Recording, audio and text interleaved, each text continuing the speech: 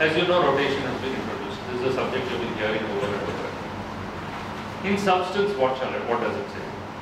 That rotation applies to all companies except small companies and 1% companies. It says listed companies and such other companies as may be prescribed. The minister went overboard and prescribed virtually all companies. And it says, if you are a sole proprietor, you cannot be an auditor for more than 5 years. If you are a firm, you cannot be an auditor for more than 10 years. And for this purpose, account will be retrospective. Provisions relating to directors' account is prospective. They said the clock is reset to 0. But provisions relating to auditors, it is retrospective. The only relief is they have given 3 years relief. You should comply within 3 years. That means even if you have completed 10 years, you can continue for 3 more years. But within the 3 years, they have to change. So effectively it means if you have completed 10 years, you can serve another 3 years. If you have completed 9 years, you can serve another 3 years only. If you have completed 8 years, you can serve 3 years. If you have completed 7 years, you can serve 3 years. You can't exceed 10. If you have completed 6 years, you can serve 4 more years. Like that it goes on. If you are a firm. If you are an individual, it is 5 years. That's exactly what this says. And there are limits, of course. Now, this is the whole. Then it also, if you go to the rules, the incoming auditor should not have any partner in common with the outgoing auditor. Further, it says if the incoming auditor recruits a person who is in charge of the audit firm of the earlier auditor, this incoming auditor is disqualified. So they have tried to plug some manner of getting around it, but the reality is that there is rotation. We are not on to debating whether rotation is good or bad. Rotation is coming up in many parts of the world, but the challenge of rotation is only you need to look at rotation in the context of scope of services and in the context of the definition of relative, etc. Meaning, if you are going to rotate out of one company and you are expecting the audit of another company, you should not have rendered services to that company which will disqualify you from the company. So that poses its own challenge. And you or your relatives should not have shares in that company, you should not have loans to that company, you should not have a business relationship.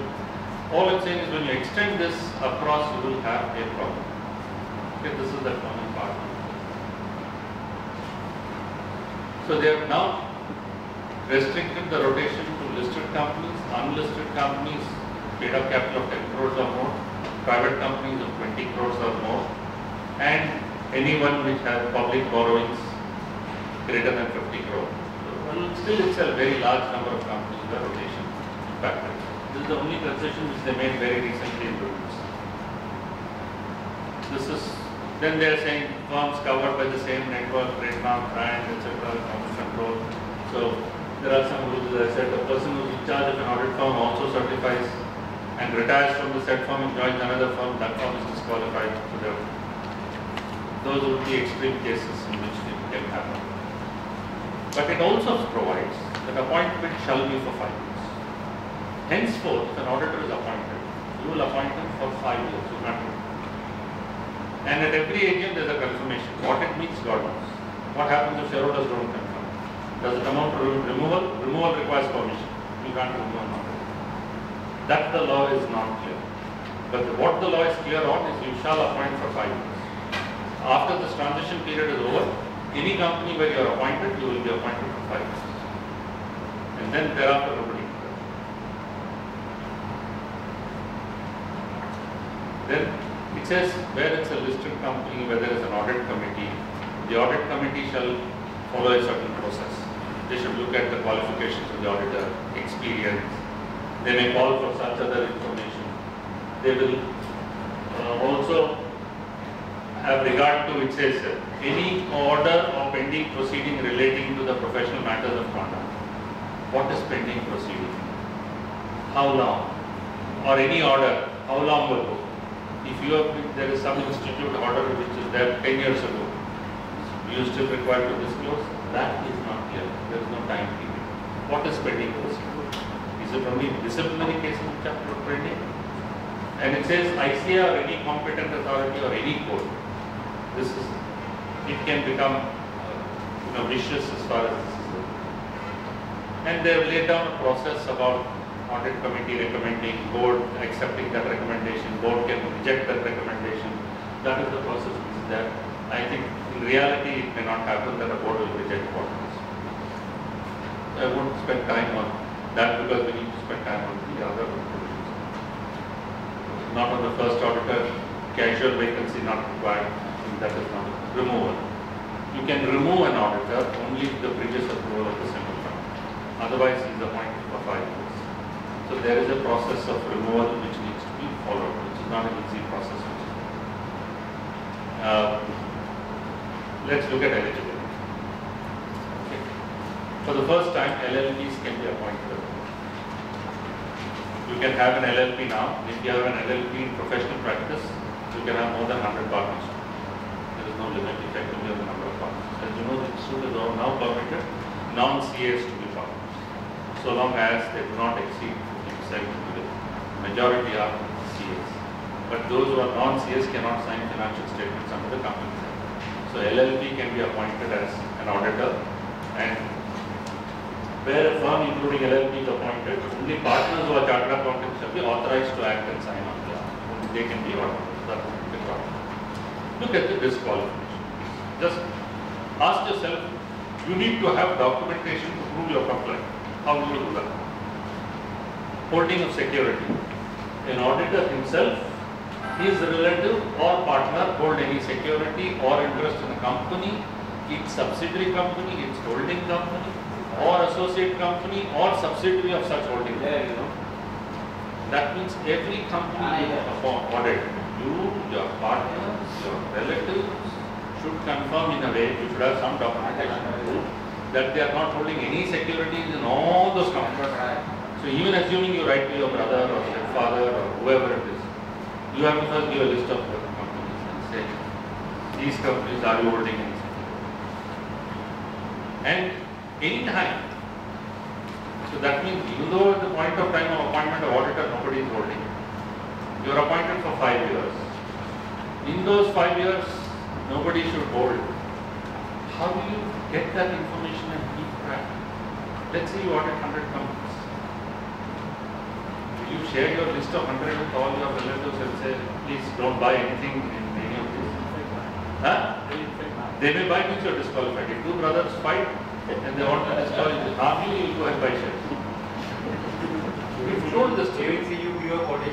You go audit. Fine. Then what happens? You are disqualified. Casual vacancy. Automatically. They will ask the price of the audit. Pardon? They will ask the share in our audit. It can happen even if two partners fight. All the other partner has to do is go and buy up shares of a company of which we are the auditor. Fine, you are fitting the furnace.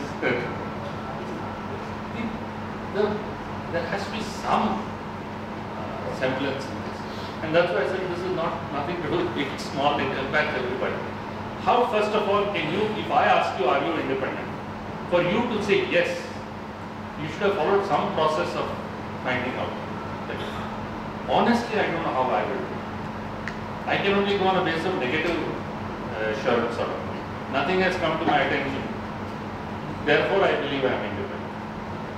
Right? Nobody, at least nothing has come to my attention that my brother or sister are holding any shares. Or they have given indebtedness guarantee or any security.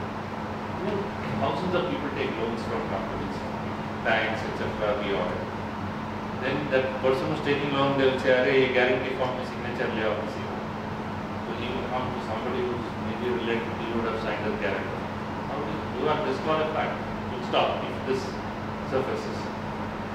Only thing is that the limit is here 1 lakh, and of course it has been raised to 5 lakhs. So that's a different. Guarantee is 1 lakh. Indebtedness is 5 lakhs. But that is and this is the list of relatives. I have shown you this list. It's a huge list. And all members of an Hindu are divided family. Whole list. Then you are also disqualified if you directly or indirectly have a business relationship.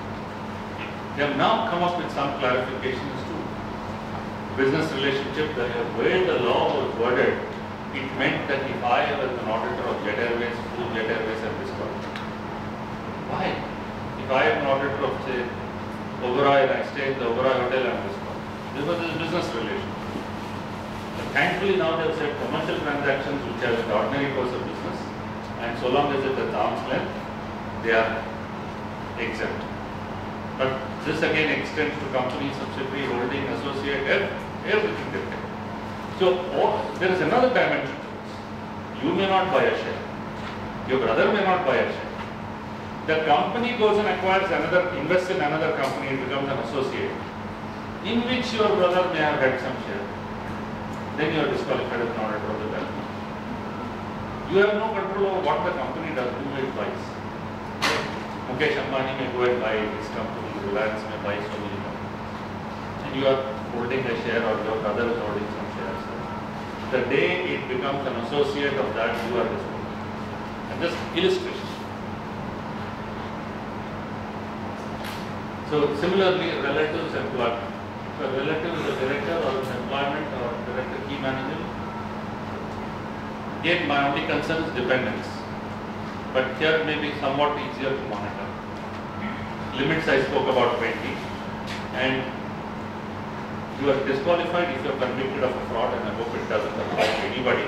But and 10 years are not over from your date of conviction. And then we come to section 144, which is on scope of services. That is, if you are providing any services which are covered by section 144, you are not eligible to be appointed as an auditor. Let's look at what that 144 says.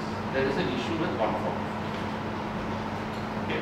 Powers, the power now extends to subsidiary also only so far as consolidation. You can access the books of the subsidiary only insofar as it relates to consolidation. I'll come to that scope of services. It's a separate section in this. Let's look at reporting. What's new? I told you reporting has been enhanced. All the first ones, all these are there already. There's nothing new in this. You are already looking at these sections. Here you are now required to comply with accounting and auditing standards. Fine, you are always expected to, so I am not worried about that. Then they have added this word whether he has sought and obtained all information and inspections. Earlier you had to say that we have obtained all information and inspections. Now whether you have sought and obtained all. So the onus is on you to determine what information you want. Okay, even that is not much. The rest are all new. Nothing new in that. But look at this. Second item. Observations or comments of the auditor on financial transactions or matters which have an adverse effect on the functioning of the company. Just pause and read this and ask yourself, comments on financial transactions or matters which have an adverse effect on the functioning of the company. You're right. What does it mean? If there is a huge tax demand, do I write? It is a matter which has an adverse effect on the functioning of the company if it is held against. If there is a issue of license, whether it's mining license or telecom, do I write in the auditor's report? There is a huge dispute with the union. It is a matter which can, it's a matter which has an adverse effect on the functioning of the company. Financial transactions. We are not talking of compliance with accounting standards. We are asked to report on matters which can have an adverse effect. Very vague statement. This is what follows. What does this exactly mean? It's a very vague statement. This is new. The rest is, and then they have added this, whether the company has adequate financial control systems in place and the operating effectiveness of such controls applies to public and private companies also. We told them that the director's obligation is only for listed companies. But you have extended the auditor's reporting obligation to all companies. How? They are responsible for introducing it. So you should make the auditor report only when they are responsible. If private companies' directors are not required to say they are responsible, why are you making the auditor report? You have to wait and see as to when this. Then they have added 3 items through the rules. The auditor shall disclose disclose the impact of pending litigations. It is already required to be disclosed as contingent liability. Why in the audit report you have to disclose impact of pending litigations? What are you going to say? That if they lose, this is the financial impact, if they win, this is the credit. How do you lose? I feel we should be asked to report on the accuracy of what's reported in the financial statement. We should not be used as news readers and saying here is the news which is coming from there. Why? Then the second one, whether the company has made provision under any law or accounting standard for material or foreseeable losses on long-term contracts include derivatives is an obligation in any case. Otherwise, accounts do not show towards it. Why do we have to state they have made provision or not made a provision? And delay in transferring amounts required to be transferred to investor education protection. In addition, what is required by Garo may get replaced also, may get added. Currently under the new law only 3 items are there and they will add many more. Okay. For the year ended March 14, the old Garo applies. None of these are there. But this is going forward for the financial year 14. Then the killer, section 143.12. Section 143.12 says, if in the course of an audit, you have reason to believe that an offense involving fraud is being or has been committed, you have to report to central court. It has not yet happened. You believe it, there is going to be a fraud, they are going to commit, they are doing something. You have to report to central court. You may not yet. Then if you look at the definition of fraud under section 447, I don't know whether it is here, the form. Okay. If you see section 447 and the definition of fraud, it's so wide. It says whether there is monetary loss or gain, abuse of power, all that is fraud. How will you do it? Then when representations are made, the ministry incorporated material. He said there should material fraud. I don't have to report a fraud. In financial services companies, there will be credit card fraud, there will be loan fraud, false documentation, everything is fraud. Employee goes and does mis-selling of products, that is a fraud. So, somebody may embezzle some funds, it's a fraud. Do I report everything big, small to the central government? All through the year I will be reporting. Then they introduced materiality. When it went to law ministry threw it out. They said you can't define materiality. So back to square one. Now there is no definition. No this thing of materiality. You are saying offense involving fraud. Now we are back to the whole thing. And there is punishment if you contravene. This applies to statutory auditor, it applies to cost auditor, it applies to secretarial auditor. And the punishment may be fine, not less than 1 lakh, but makes it to 25 lakhs of rupees. Then there is a format which has been prescribed. Finally, they agreed on one thing, that we will have to first report to company. Company has to give a reply within 45 days. Then within 60 days, we have to report to company. We have really to see how this will happen. So, imagine if you are come across false entries, you come across, companies making claims and taxation which could be inappropriate. There are a whole host of things when you look at the definition of fraud, it's very wide. And that is really the problem. They prescribed this form. It's very easy to devise a form. And it talks of estimated amount involved in suspected fraud, whether auditor is satisfied with the details of steps taken by company. The company should report on this. Why should an auditor be asked to do this? So this is a huge issue. 143.12 is a big issue. We will have to wait for guidance. Institute of Chartered Accountants has to come out with guidance because it impacts anyone. Tomorrow something goes wrong. The auditor will be asked, you did not report this. There is a reporting obligation to central government direct. You did not. Okay, so it could change the focus of audit. I spoke about internal financial controls. The internal financial controls you will see here. There is the auditing standard, so let's not spend time on that. Law requires you to comply with all auditing standards. NFRA will do the inspection, so that is one. Now let's do scope of services, section 144. What does it say? It says an auditor shall not provide the following services to any holding subsidiary, associate, directly or indirectly. Accounting and bookkeeping, internal audit, design, implementation, actuarial, fine. Broadly, the concept is your independence is impaired if you are put in a position where you have to review your own work or rely upon your own. That is the broad principle. You can't do internal audit and then do statutory audit at the same time. You can't write the books and do the audit. Right? Accept that. What they did was, so all of this are in that line. They added this called management services. If you see the Irani Committee report, go back to the genesis of the Companies Act, there they said management functions. That means if some function is outsourced to you or you are taking decisions on behalf of management, then your independence is impaired, you cannot be an auditor. Now, they use, because everywhere else the word services are there, the law ministry changed it to management services.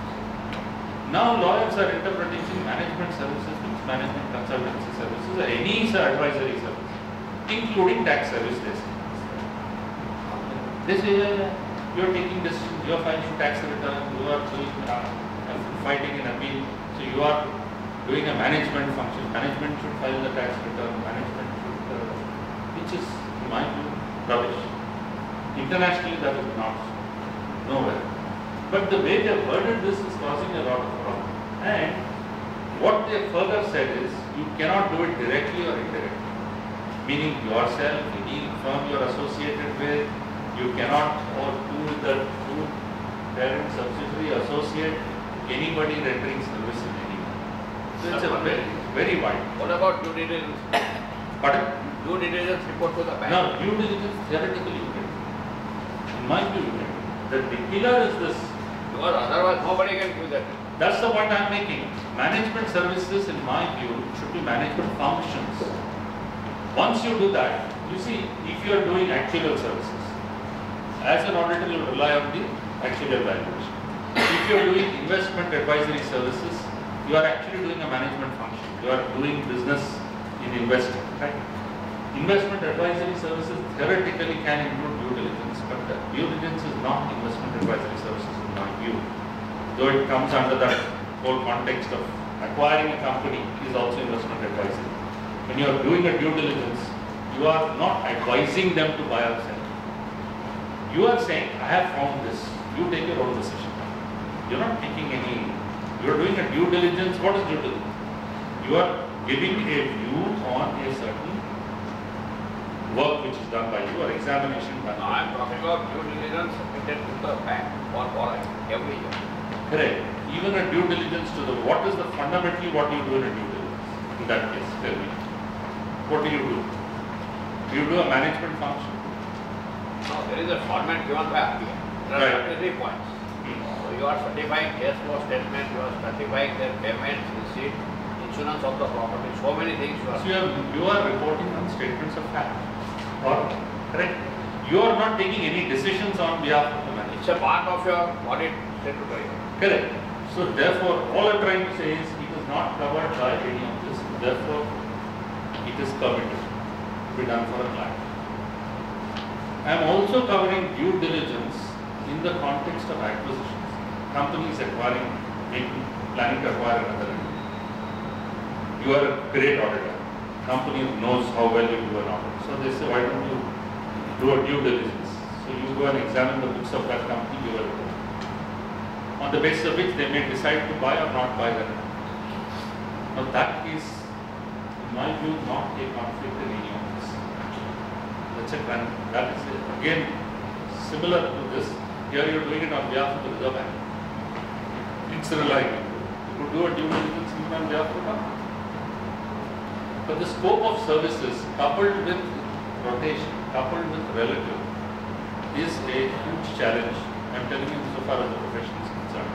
Because And particularly if some argue that this includes tax services, then it's disastrous. It is not that.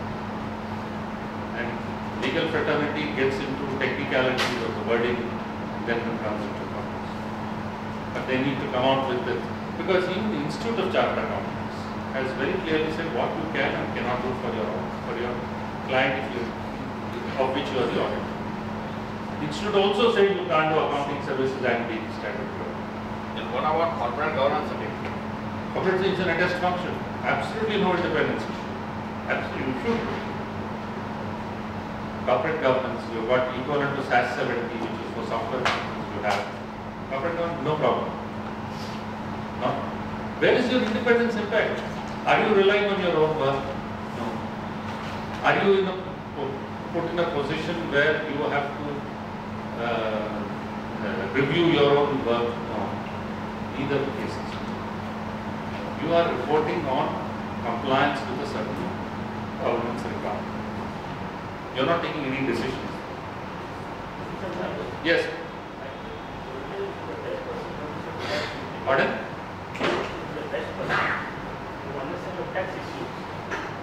I have no doubt.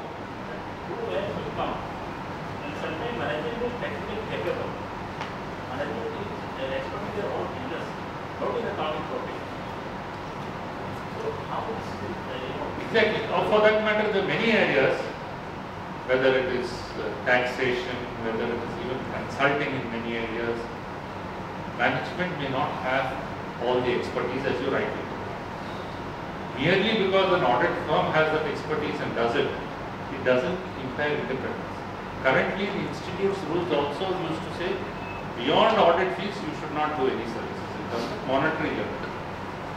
But here, the way they have gone about and written the law, there is no monetary limit. They say you can't do all these. Many of these are correct.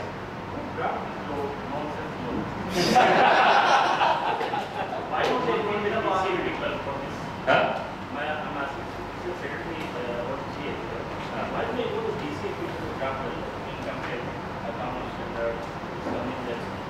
Even in the rules, CS were not involved. I can tell you that. The rules, CS were not. But they don't understand the same officer, those who draft the law. Correct. The bureaucrats are not I'm understood. asking you. Because I'm spending my time for 6 months. This is nonsense problem. And that new things will come, I'm spending your money, my time. At the end of the day, I don't get nothing. Sir, we Outcomes and answers spent and I understand. Your point is valid, but I think No, I understand. Your angst is valid. That's why I prefaced it by saying even Arun Jaitley is fed up. Everybody is going to him. Just like you. When he meets CII, FICCI, Assocham, they are also screaming, shouting and screaming. So, now lastly, you must remember this. Punishment is also enhanced. Added to all this. You see, anything to do with your appointment, anything to do with the scope of services, even that relative remotely you violate, you have punishment which goes up. And if it's knowingly, then it's imprisonment also with a term which may extend to 1 year. And fine.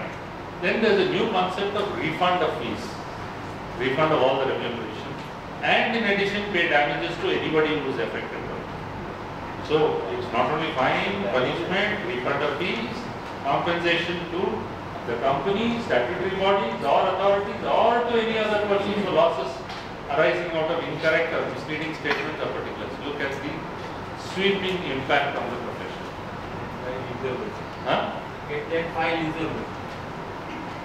Right? You're a banker may sue you saying that loan completely default is because I relied on your financial statements.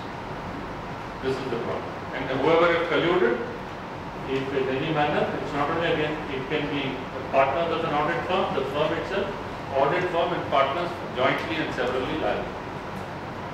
This is where we have said that look, for the failure of a surgeon, we will blame the hospital. Close down the hospital. One surgeon made a mistake, we will close down the hospital. But then they are not listening, they are not in a mood. Everything they keep quoting Satyam, Satyam, Satyam.